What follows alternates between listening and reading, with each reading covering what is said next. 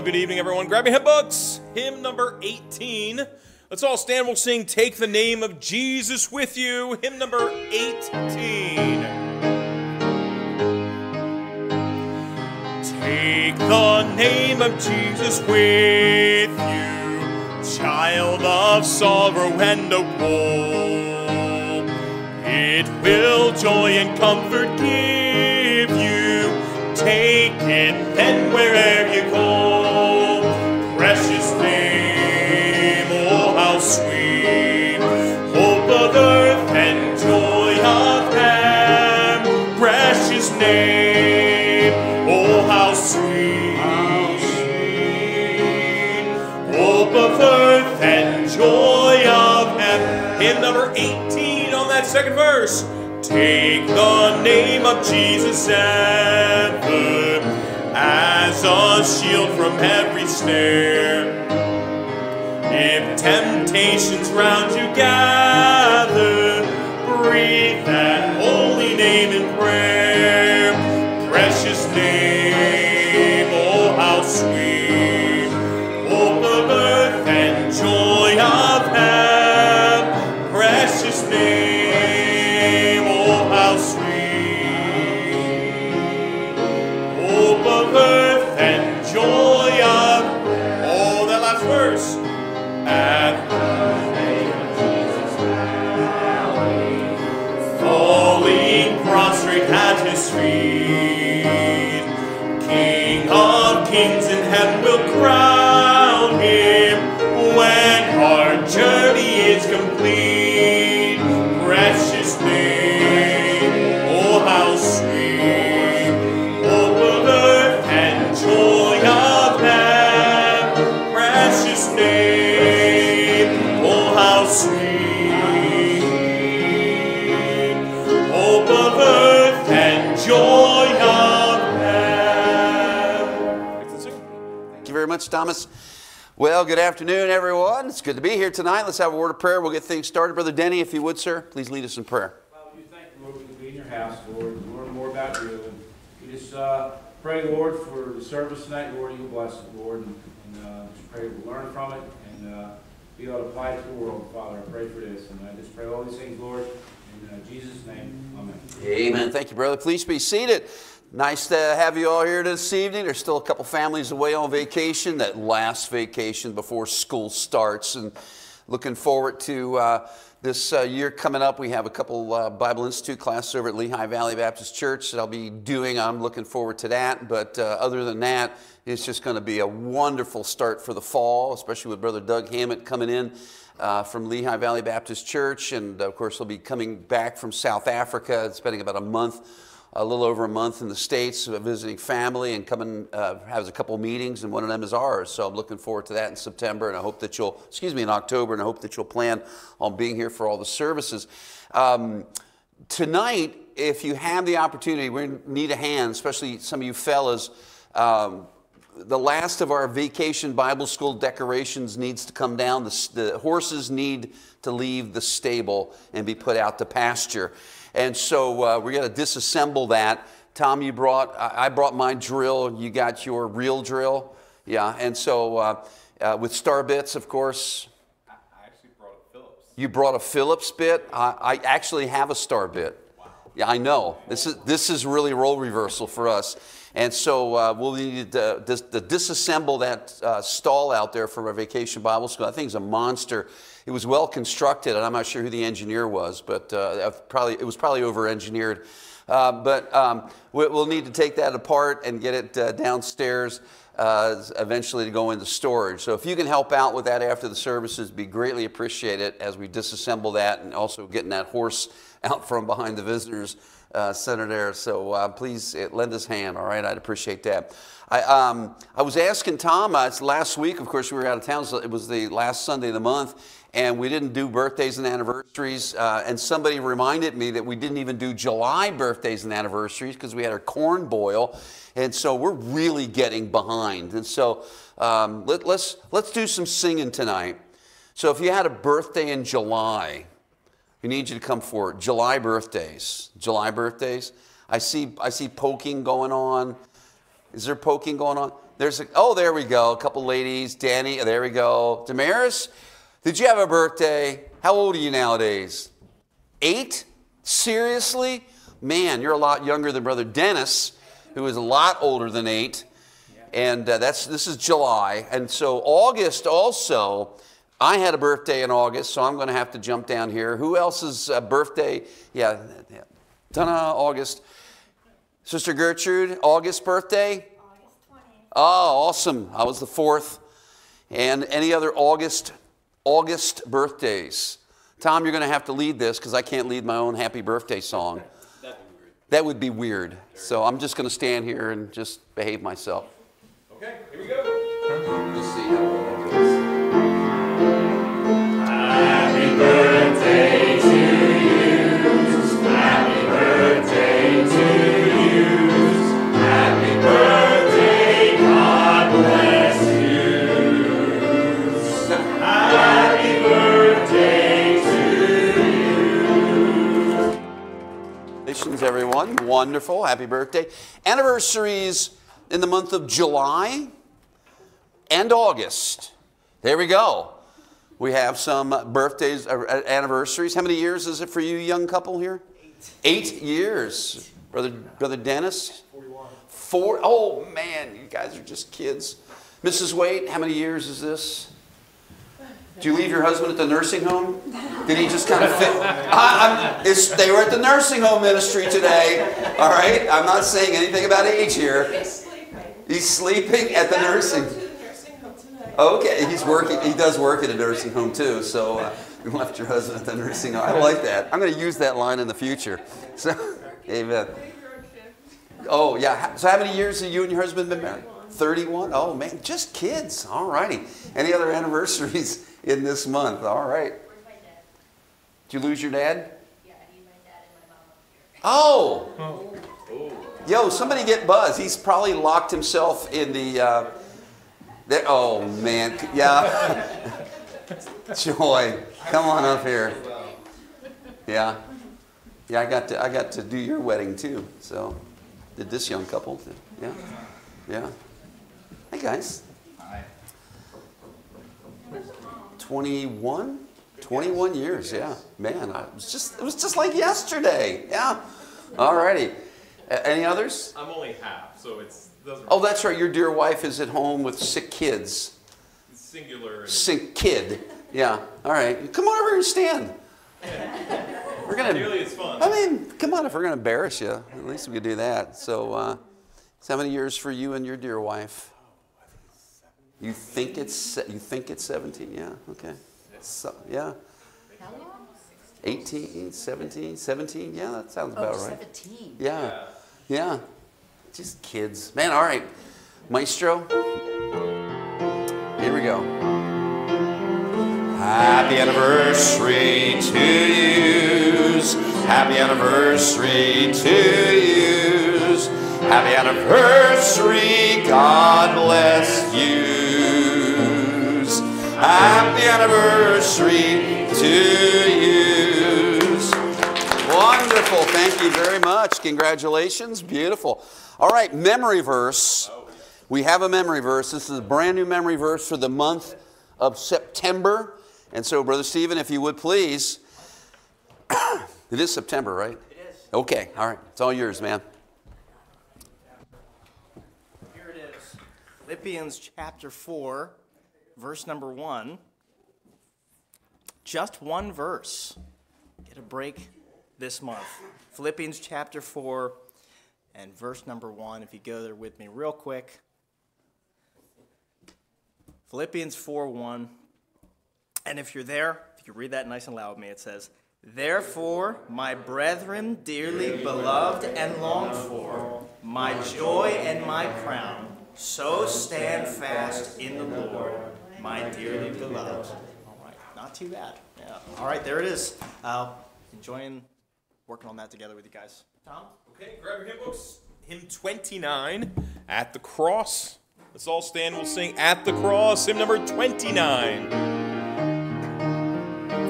Alas, and did my Savior bleed and did my sovereign die? Would he devote that sacred hand for such a worm as I? At the cross where I first saw the light, and the burden of my heart rolled away. It was there by faith I received my sight, and now I am happy all the day. Was it for crimes that I had done? He groaned upon the tree. Amazing pity, grace unknown, and love beyond degree. At the cross where I first saw the light, and the burden of my heart rolled away. It was there by faith I received my sight, and now I am happy all the day. Oh, that last verse. But drops of grief ne'er repay the debt of love I owe. Dear Lord, I give myself away. 'Tis all that I can do. At the cross where I first saw the light, and the burden of my heart rolled away. It was there by faith I received my sight, and now I am happy all the day. Great singing. Go and be seated. Amen. Thank you very much, Thomas. Thank you, Hannah Joy. All righty. I invite you, please, take your Bibles and join me over in 2 Timothy chapter 3. And over the last several weeks, we have been going through this portion of Scripture, talking about these characteristics of those in the end times, and of course, making sure that we understand that God expects some different characteristics from us in 2 Timothy chapter 3. And we're all the way down to verse number 4, but I'm going to start at the beginning there in verse number 1 and read down through there. But the Bible says this in 2 Timothy chapter 3, beginning of verse number 1, it says, "This know also, that in the last days perilous times shall come. For men shall be," and here's the list of those characteristics, "lovers of their own selves, covetous, boasters, proud, blasphemers, disobedient to parents, unthankful, unholy, without natural affection, truce breakers, false accusers, incontinent, fierce, despisers of those that are good, traitors, heady, high-minded, lovers of pleasures more than lovers of God, having a form of godliness, but denying the power thereof. From such turn away." Let's pray. Father, thank you, Lord, for your word tonight. I pray that you would bless now as we spend some time speaking about this characteristic of high-mindedness. And Lord, that you would help us to understand that we have an opportunity as your children to live a life that is different than what we see in this world today. And Father, that we would shine as lights in darkness, and that we would show the world that there is hope in Jesus Christ, and there's a transformation that takes place in our lives because of our relationship with you. And now, Father, I pray you'd bless in the teaching and preaching of your word this evening. In Jesus' name, amen. Amen. Tonight, we're going to be talking about being high-minded. It's not a word that you'll see a lot in the Scriptures. As a matter of fact, it's not a word that I would generally use in my vocabulary. It's not something that I would say very often. And as we've been doing it these last several weeks, trying to get a young'un up here to hold up. Man, I've seen these arms, his hands shooting up really fast. Anderson, I know your hand went up so quick. So come on up here, man. You get to hold this, all right? You don't have any bugs on you, do you? No. Okay, just got to make sure, all right? Stand right up top here. Not that he has bugs on his body, but he does have pet bugs. You all know that, right? Yeah. And I've seen... They're in this building right now. They're in the building? Yeah. There's a bug in the building? Yeah. Just one or multiple? One. One. Well, one live one. Oh, okay. Wow, this sounds really scary. All right. So what we see here, what Anderson has here is the word that's translated high-minded. And do you know what that says? Can you pronounce that? See, I wrote it on the back for you. You did? Yeah. That's all I see. Yeah, that's pretty close. Okay. So this letter here is the PH. That's a PH sound. Toof. And this is like a oo sound. And that's an O sound. So it's uo. Toof uo. Can you say that? Uo. Yeah, there you go. Just like that. And that's the word that's translated high-minded in our scriptures. It's a very interesting word. The root of that word is, and that's the root word for that is tufo, and that's the word in the Bible for smoke. So this word, it's translated high-mindedness. You think about it this way, of like blowing smoke. That's exactly what we're talking about. And so it's kind of an idiom. Sometimes we would say that you're just kind of blowing smoke. So what we're talking about is related to being proud, but it's more than just being proud. It's the result or the action of someone with a proudful heart. So somebody who is filled with pride will be high-minded. That's the connection, okay? And so there is a direct connection between being proud and being high-minded. And so, matter of fact, the Bible would say things like this. And I'm reading from 1 Timothy chapter 3, verse number 6. We're talking about characteristics of pastors and such as that.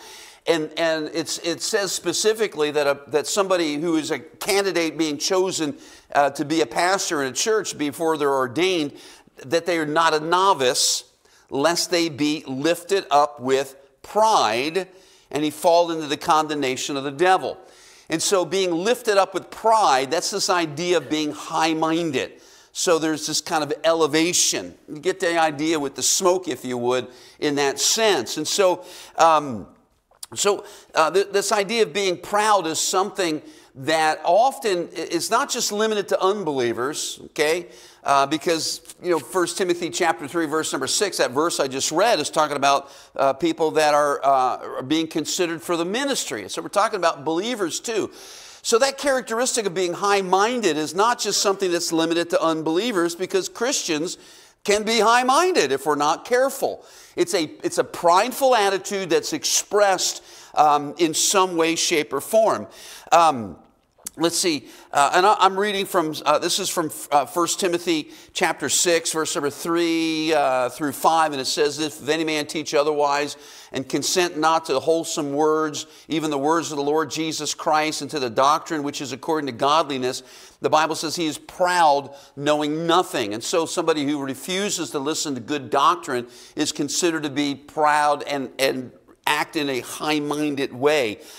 Doting about questions and strife of words, talking about envy and strife and railing. So somebody who's high-minded, somebody who's proud and acts out on that, often has a hard time getting along with other people. Now just think about that a second. So we think about being high-minded. Because somebody who's high-minded, they're always elevating themselves, and in order to elevate yourself, you got to put other people down. And so, of course, there's going to be a lot of contention.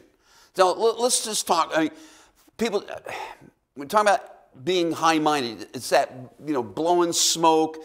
What you're doing is you are speaking about things that are not necessarily true. You're always elevating yourself. You're always putting yourself above other people. So, like, for instance, what's that? Bragging is a good way of expressing that, but it's all about me. Let's just say I know some of you young people, involved in. Let's just pick a sport. I don't know, any sport. Somebody said hockey. All right, Charlie says hockey. All right, let's just pick a sport like hockey. So like Dave would say, he's a goalie. And how often do goalies score goals, Dave? Me all the time. Oh, you see, okay, now, we're going in the right direction now, all right? So let's just say Dave is thinking, well, I'm a goalie and I scored a goal the other day. Just an amazing thing. It was, somebody had a slap shot and he kicks it off and he hit it so hard it went all the way down the ice. Boom, scores. The team goes wild. And so Dave is sharing that after church services one night, and somebody's out in the foyer, and they're sitting there going, "Oh, that's nothing. Yeah, I'm a goalie. I score goals all the time." And so what you have is this idea of pride and arrogance, of always elevating yourself above other people. And it's kind of easy to picture and imagine, in a situation like that where you just have a bunch of teens kind of, shooting off their mouth at one another. But, high-mindedness is more than just bragging about your abilities. You add to that this desire of being recognized, of wanting to make sure that you're the center of attention. So high-mindedness is this thought of yourself being superior to everyone else. So, I'm always right, you're never wrong, right? I'm always right, you're always wrong. I just read this the other day. Those of you that think you're always right are irritating to us who are. I just read that the other day, and I thought, man, what a great quote that is, And so it's a really high-minded type of attitude. So high-mindedness, how do you say that again? The fool. Yeah, very good. You're getting really good at that, man. And so high-mindedness is this practice of always elevating yourself. It will always cause strife, envy. It will cause, as the scripture says, perverse disputing of men of corrupt minds. Okay, so it always just brings about this contention with other people, and so this idea of blowing smoke and presenting yourself as being something that's superior. Now, being proud is always wanting attention to an individual. I do want to remind you that the Bible says that God resisteth the proud and giveth grace to the humble. And so high-mindedness, what it does is it robs us really of the grace of God, God's desire to extend His favor towards us. And so when we have a proud heart and it plays out in high-mindedness, always elevating ourselves, we really do ourselves a disservice because we are being robbed of God's desire of really blessing our lives. And why would He extend His grace towards us and His blessings when we are just going to take that and always focus it upon ourselves? Talking about ourselves becomes empty bragging. You're always misleading others concerning truth, especially when it comes to yourself. Always elevating yourself above everyone else.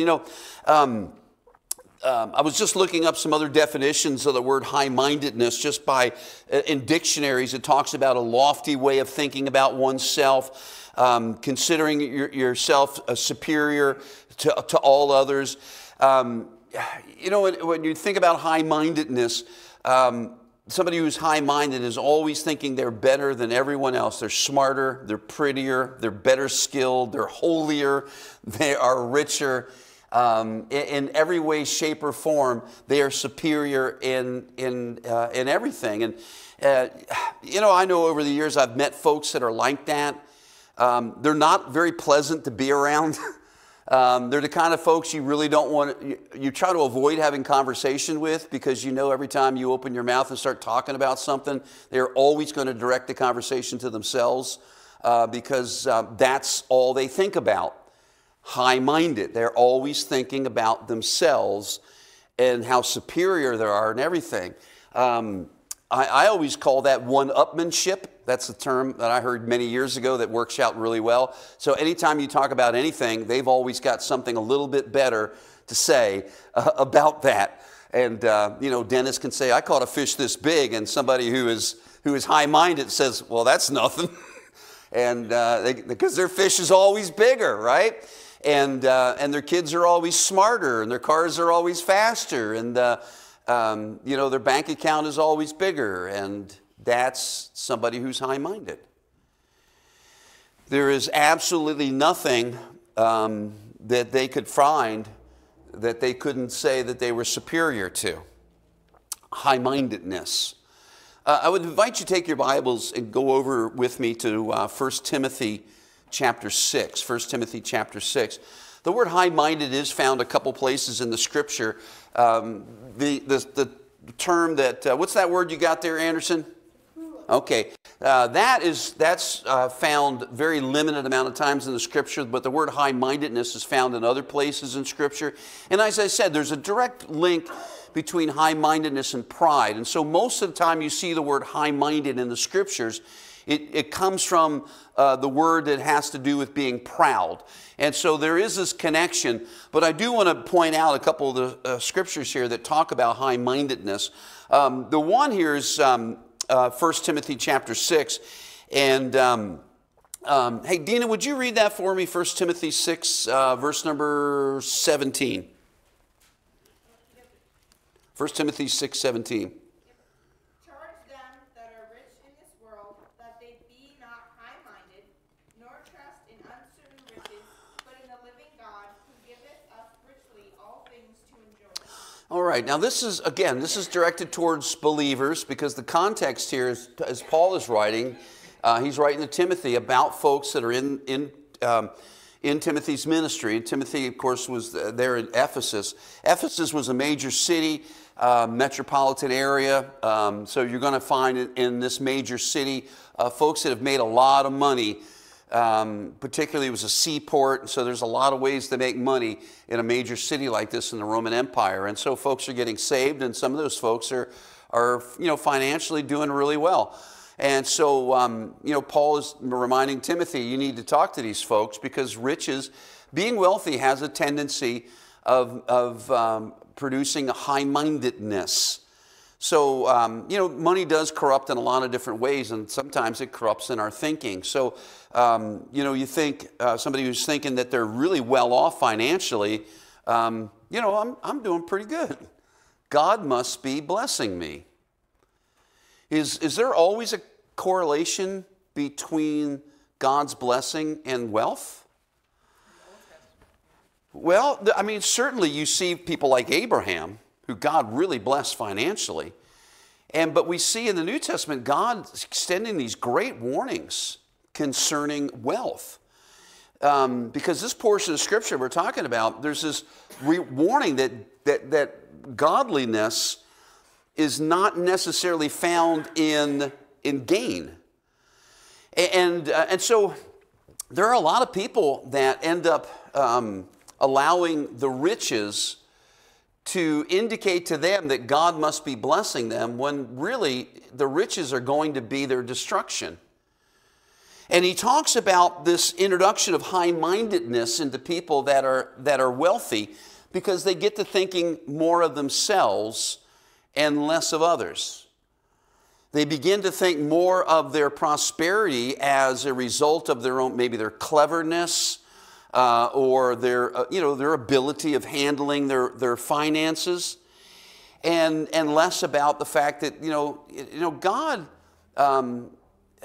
if there's anything that's been good in my life, it's not because I am able to, you know, handle my business better, or I'm just, you know, God must be blessing me because I'm better, or I'm holier, or I deserve it more than anyone else. High-mindedness is often, we see it connected here to wealth, because wealth does have a tendency of kind of changing the way we think about ourselves. We have to be careful, especially when we end up having, and I'm not saying we have to be rich in order to think that we're wealthy. You know, folks that have a couple extra dollars at the end of the week, and they think very highly of themselves. Not to trust in uncertain riches. When high-mindedness comes in, the lack of trust in God is switched to a trust in self. Self-ability, we're absorbed in our own thoughts about our financial stability.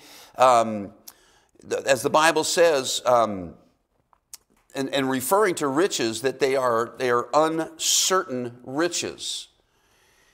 And prosperity is never guaranteed.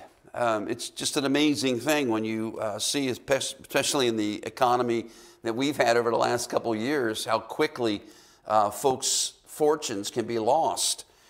And it amazes me sometimes that folks still, even with that uncertainty that we've seen over the last couple of years, still look towards the monetary portion of our society and think that's where they're going to find happiness and stability, and forget about the fact that God is the one who actually gives us peace and comfort and joy. High-mindedness is associated with wealth. If we're not careful, it can take any one of us. Another time that high-mindedness is used in the Scriptures in reference to a spiritual superiority. And you're going to find that over in Romans chapter 11 if you turn over there. Now this is in Romans chapter 11, it's a general statements in reference to Jews and Gentiles. Okay, so this is not this is not specific as in individuals, but God dealing with the nation of Israel and then God dealing with the Gentiles. But Paul uses that term high-mindedness in reference to that, and you'll see that over in Romans chapter 11. And Vina, can I put you to work again?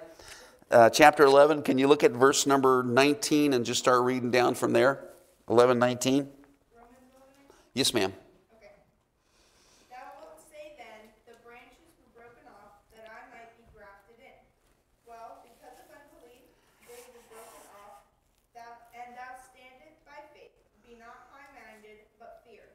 For if God spareth not the natural branches, take heed, lest he also spare not thee. Okay, let's just stop right there. And he's making statements concerning the nation of Israel and how God stopped dealing with the nation of Israel. Branches were broken off, and grafted in was the Gentile nations. God began to deal with the Gentiles. And he uses the term high-mindedness in reference to, excuse me, in reference to the Gentiles who are now looking down on the Jews, thinking, oh man, you guys are out of sorts, or you're out of sorts with God, and look at us now, as if we're superior in some way, shape, and form. Thinking of ourselves as spiritually superior to others is a dangerous thing, and that's what Paul is saying. And these are general terms in reference to Jews and Gentiles. But I just want to just kind of make an application in this sense. I do believe that we preach the Word of God. We're an independent Baptist church, and we preach the truth.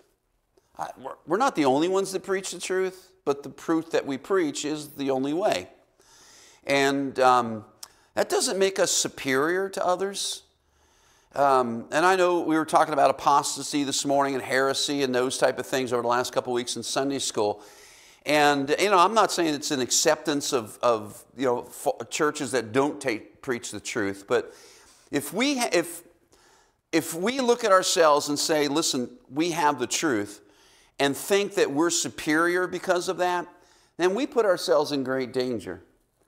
If you have been exposed to the truth of God and you've accepted that truth and embraced that truth, then that is not a commentary on how smart you are or how spiritual you are. It's a commentary on the grace of God. That he has extended to you the opportunity of hearing and responding to the truth of His Word. In a sense, it should be humbling and not elevating. Being exposed to truth is a great thing. And throughout the Scriptures, you see many people, as God has dealt with them and given them truth, what you see is extremely humbling positions. You see men like Isaiah, who, he saw God high and lifted up, and God commissioned him and gave him this great calling. And it broke him. He saw himself as undone, as unclean. You see others who God dealt with directly, exposing them to truth and a calling. And you see the humbling experience that it was. Being exposed to truth should not make us high-minded. It should humble us. And it's in that state of humbleness that God can take that truth and actually begin to do something with it. Because once we think of ourselves as superior, because we know the truth of the Word of God, then what we've done is make ourselves unuseful. Because it's that pride that God will not bless. It's that arrogance that God will not use. And because He, as we read earlier, He resists the proud and He gives grace to the humble. So there's always, with high-mindedness, there's always this sense of self-elevation, but it's at the expense of others. And that is no way to serve the Lord. And of course, if we think about if you want to, put down a characteristic that, what would you say would be the opposite of high-mindedness? Humility. I mean, that's the first thing that came to my mind. And I was jotting that down. I said, if I want to remain not high-minded, I've got to humble myself. Humility is what that's the characteristic that we need to have. We need to be humble. So let's just say, Dave's out there talking about his goal that he scored as a goalie, because that great save he made and kicked that puck and it went all the way across the ice. It was just an amazing thing. I've never seen anything like it, Dave. Yeah, and he's like, yeah, neither have I, because he's never done it. And he's never seen anything like it. So, somebody who's high-minded would say, oh, it's nothing. I do that all the time. But somebody who is humble, how would somebody who's humble react to a statement that Dave makes about his ability of scoring a goal as a goalie? Like God gave me the wisdom or the ability. So if Dave told me that story, what's the best way I would be to react to that? Good shot. Dave, that's a good shot, man. I've never seen anything like that. Yeah, you're really blessed. And Dave's sitting there going, yeah. Because he's so humble. Now, high-mindedness wants to rob other people of anything. They want to take that away from them. Humility is always looking to add to other people, always wanting to bless them, always wanting to make sure that, that they have the opportunity to express themselves and not be torn down. You're always looking for the needs. What's that word again? Yeah, excellent. Man, you're getting that down. I want one more verse of Scripture before we finish tonight. It's over in 1 Corinthians chapter 4. If you turn there, please. 1 Corinthians chapter 4. And Dina, if you would, one more verse of Scripture. 1 Corinthians 4. Would you read verse number 7 for us tonight? Verse number 7. 1 Corinthians 4:7. For who maketh thee to differ from another? Okay, that's a good question. Now, he's talking about spiritual gifts all throughout the book of 1 Corinthians, and he's talking about abilities and activities in the ministry. The first couple chapters, he's talking about the division that's been taking place in that early church, who baptized who, and, who are you a follower of, that kind of thing. And he's talking about all these things that's been tearing this church apart, okay? And so when he's talking about differ, he's talking about differ as in the fact that we're, in the ministry, in any church, we're all different. We all have different talents and abilities and gifts and operations within the church. We're all involved, but we're all involved in a different format and different ways. And the question has to be is it all right for us to be different? And we talked a little bit about this Thursday night. We talked about how the church is a very diverse church, and it needs to be. We have different gifts and different abilities and different talents and different ministries. And so we talked about all the different backgrounds and that kind of stuff. So there is a lot of difference in a church. And the question is asked, who has made us different? So this is, Paul is asking the question to the folks there. So who has made us different? God has. If there's a difference between Brother Stephen and I, it's because God's made us different, okay?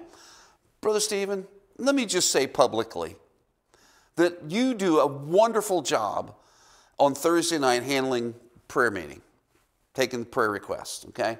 You're very patient with people. You listen really well, because I know, just hearing people, I don't always catch everything. You're really good at doing that and relaying that information again. You do a great job with it. And sometimes people kind of ramble, and you don't sit up there and go, oh man, everything all good. You don't roll your eyes. You don't roll your eyes, brother. And so you and I are very different in that sense. And you're very patient with people. I probably am not as patient as you are, okay? This is a good thing, all right? Now, God has blessed him with this wonderful ability, and because of that, he does a great job taking prayer requests. You should try it sometime. It's not an easy job, okay? So we're different.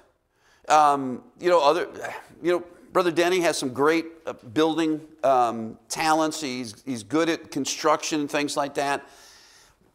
That's not me, and so you and I are different. And so if we have a building project going on, I could probably draw it up on a piece of paper. It always works on paper, brother, okay?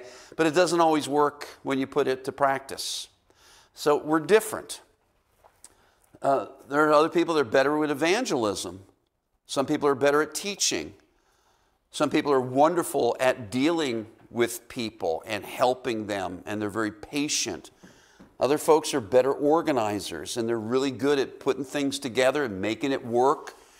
There are some folks that they would prefer to be behind the scenes. I just want to do whatever I need to do. I don't need to be up front. There's some people that excel at being in front of people and leading and doing the work that's up front in order to get things accomplished. So when you think about that, just that one statement, who has made us different? And when we answer that question the right way and say God did, then we really get to the heart of the difference between being proud and being humble, of being high-minded and being someone who is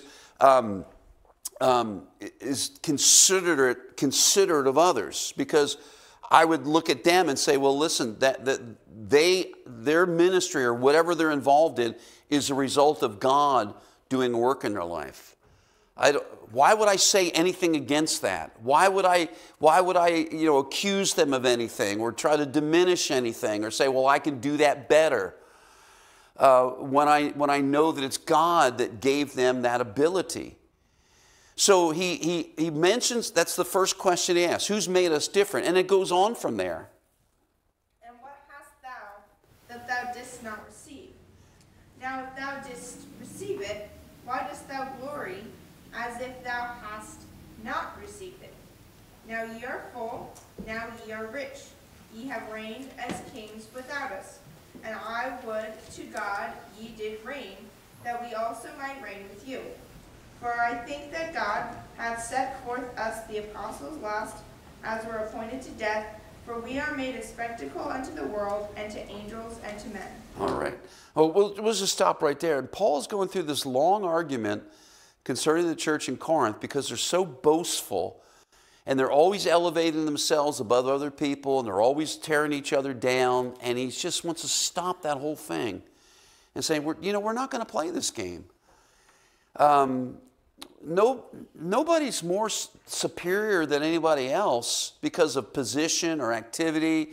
You've reigned as kings. In other words, what he's talking about is, you have this in a church setting, and there's people that are boasting about their ability of running things. And he's getting tired of it. He doesn't elevate himself. I'm an apostle. And I'm not elevating myself just because I'm an apostle. Paul's saying if I'm an apostle, it's because God made me an apostle. If I have the skills and the talent and the calling, it's because God gave it to me. It has nothing to do with me. And that is so true in everything that we do in the work of God. If you have any ability in any activity that you do for the work of the ministry, in anything, it's because it was given to you from God.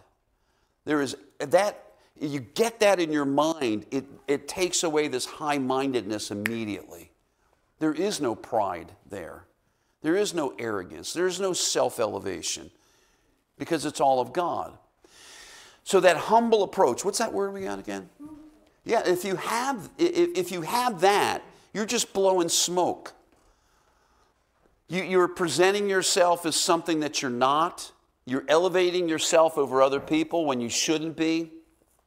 And what that does is and you think about it this way, if it's, this idea of blowing smoke, that smoke, what that does is it robs God of glory.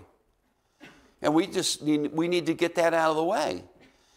So that high-mindedness, once it's gone and we have this humble approach, first of all, to God, but also towards other people, what we do is allow God to receive glory as we recognize God's ability of what He's doing, not only in our lives, but what God is doing in other people's lives.